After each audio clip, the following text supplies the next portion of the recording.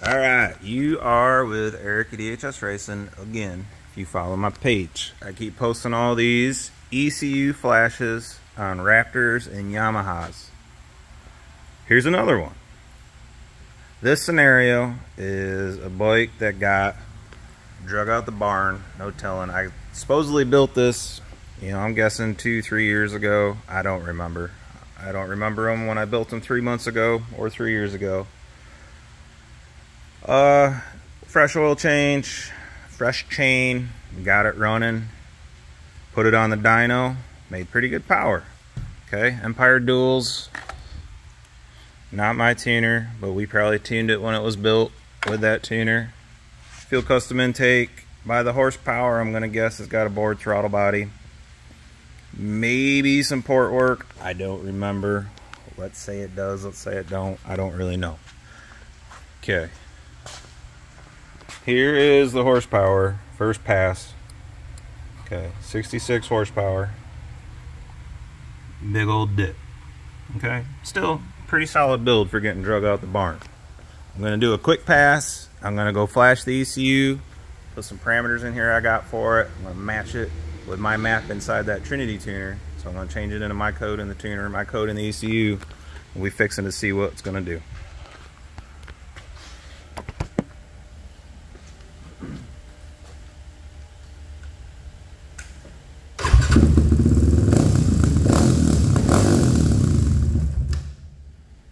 Doesn't start up well with the Trinity tuner on there either.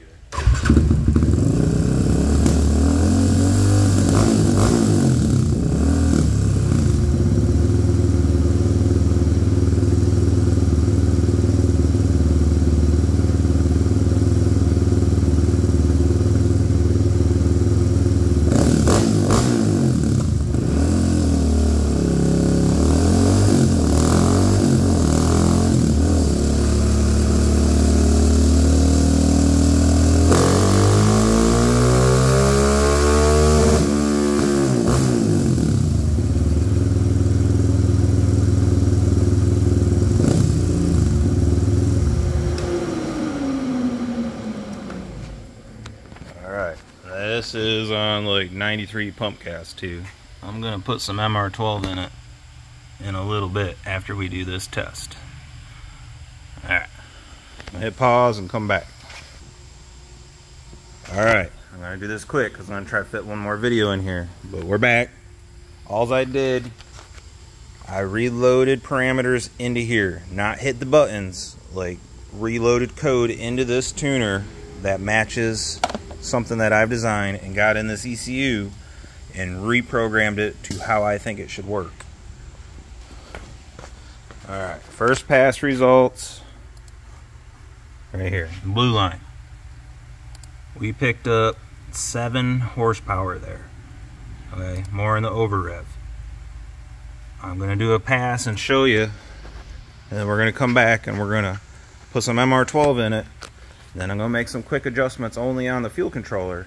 That's why this is so cool. When you match a flash with a fuel controller, you can then adjust for easy things like fuel or a throttle body change where the parameters aren't way different. You don't have to send the ECU back in.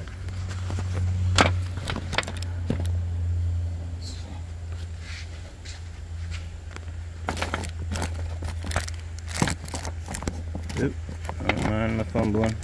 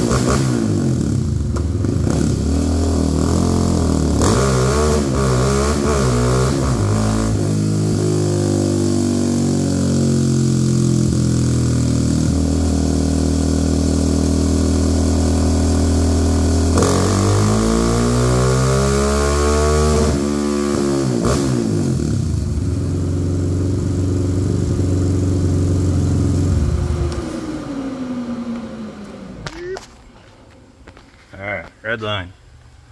Right over top of the blue line. Same thing. we'll be back again. Alright, we are back. Brown line, MR12. Red line, I think it's 93. 87, 93. Let me get a different color there. There you go, blue line. MR12 picked up 5 horsepower right there. Peak, probably 2 horsepower.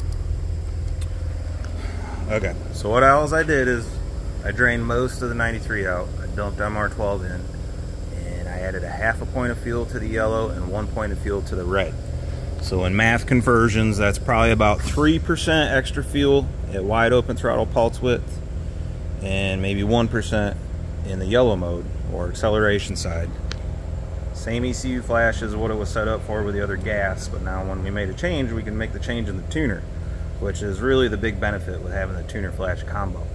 You can do some on-the-fly adjusting, but I don't give you enough adjustment to do very much. It's a little bit, so you can fine-tune it in. You know, it's like having an electronic carburetor or something. You know, you can just change a jet real quick, 165 to a 167, and try it in a click of a button. But all the good math is done inside the ECU. Ignition, you know, you put this thing up against where we were when it showed up. Okay. That pass versus that. That is a heck of a difference. You know, it's 10 horsepower there. You know, 4 horsepower there. You know, that's not something I built, like, with a tune that I did. And I know what I'm doing. Y'all don't. You know, it's just the capability of what this thing is doing. I'm going to do a pass and post it.